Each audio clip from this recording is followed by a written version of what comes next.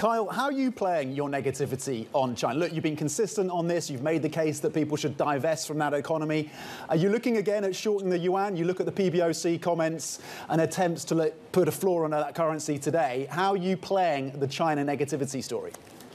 Well, number one, I would just say I'm trying to be a realist about, are you going to make money investing in China in the long run, or is it going to be the Chinese Communist Party?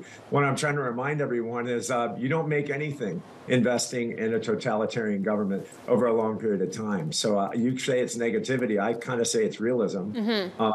And when you talk about one day, you have the Chinese government and you have the Japanese government talking about, you have UEDA talking about a potential rate hike. And you have the Chinese government trying to muscle their currency stronger, when in the long run, you've got the Chinese economy circling the drain. You have the real estate market falling apart. You've got every single private developer is in some stage of bankruptcy today.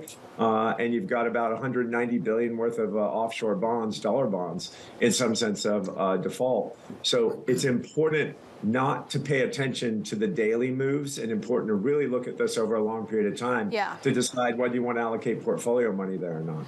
Okay, so I know this is sort of short term, but so any rallies, you want to short them for the yuan, for example?